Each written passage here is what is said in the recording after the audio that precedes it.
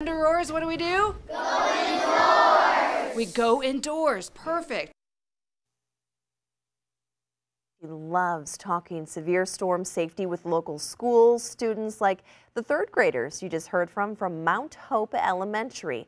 As Severe Weather Awareness Week continues right now, Megan takes a closer look at lessons learned from deadly tornadoes. Protecting yourself during a tornado warning or high winds is simple. These third graders know what to do. Then you should probably go to your basement. Has anybody heard that bathrooms are a safe place? They're typically small, and the plumbing helps to add structural strength to the room. No matter where you find yourself. Lowest floor, no windows. You want to put as many things between you and what's blowing around out there as you possibly can. Crouch down and protect your head and neck from falling debris. And you don't want to be caught out on the road.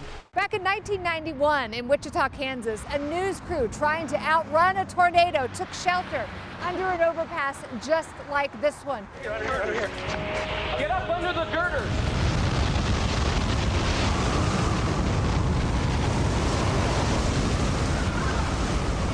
After that video, a lot of people thought this was a safe place to hide. Fast forward a few years to May 3rd, 1999, and people actually left their houses in Oklahoma City, and they went and sheltered underneath these overpasses, and a lot of them died.